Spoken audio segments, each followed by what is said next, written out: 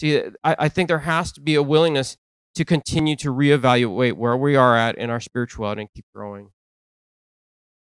fact, one of the things that really convicted me was the fact that I saw that even in Pastor Henry when he was here, was that he kept going in his journey.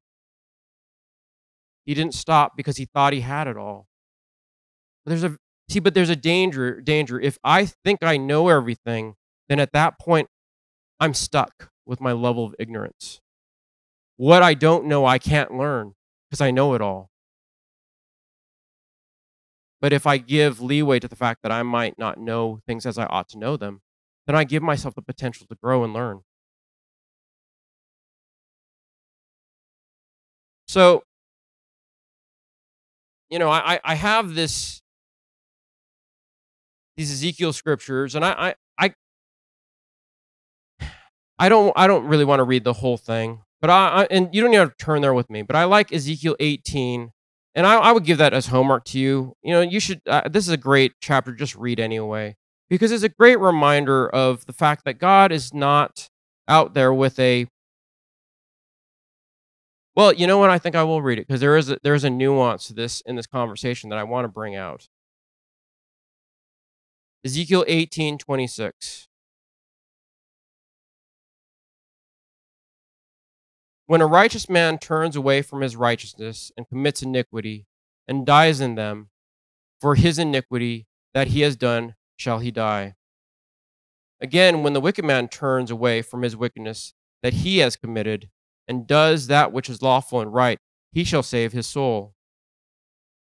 Because he considers and turns away from all his transgressions that he has committed, he shall surely live, he shall not die. Yet, says the house of Israel, the way of the Lord is not equal. O house of Israel, are not my ways equal? Are not your ways unequal? Now, here's what I'll say. I think that we want the tables to be turned depending on who's the righteous and who's the unrighteous, right? That if we're doing things that are wrong, we want God to be plenteous in mercy. If our neighbor is doing something wrong, we want God to strike them down tomorrow. I'm not saying we do, but maybe we've gone there before. But the reality is, and this is hard, and even in these days, because maybe we've said things and thought things about why aren't these people gone? Why are these people still here? We have to trust God that there's a purpose to all of this. Pray for everyone, but recognize his scales are just. They just are. And it's not for me to even try to determine it. That's a challenge. Because he's saying right here, there's a reason why. There's a reason why what is what is, that he knows. He knows where the ledgers are at. He knows what's really going on.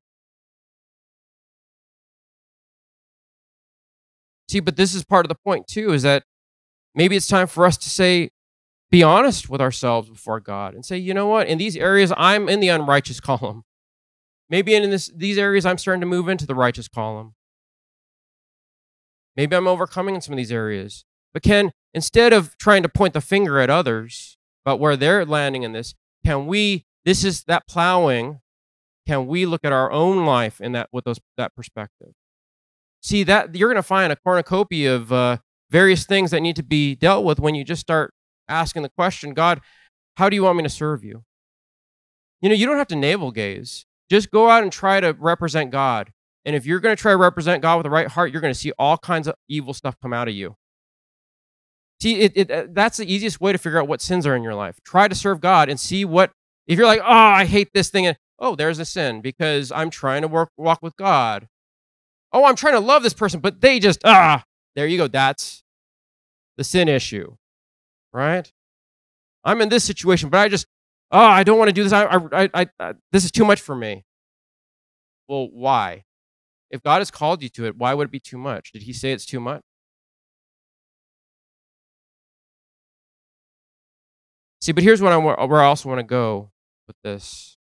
Verse 30. Therefore, I will judge you, O house of Israel, every one according to his ways, says the Lord God. Repent and turn yourselves from all your transgressions, so iniquity shall not be your ruin. Cast away from you all your transgressions, whereby you have transgressed, and make you a new heart and a new spirit. For why will you die, O house of Israel? Now, this is the challenge in all this, because this is where we get out of legalism territory of doing, into the nitty gritty of what the scripture really wants. And this is something we have to ask God for. Create in me a new heart and a new spirit. We can't do this for ourselves. There has to be a vulnerability about this that we just say, I can't do this.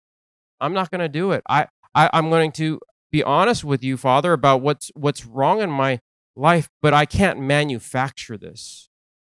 I'm not going to create a religious system, the 10 rules to a right heart before God, and then feel like I checked off all 10. Now I'm good with you.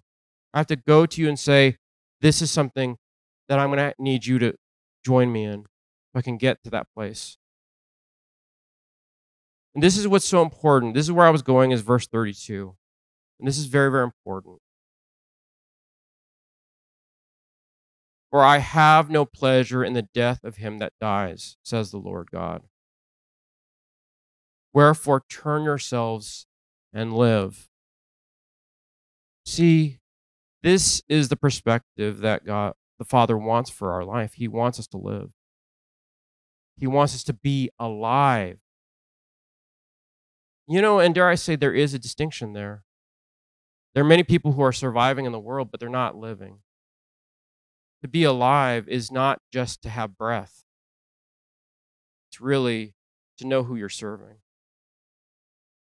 and establish a firm foundation in your life and a commitment to just going forward with him, whatever that looks like.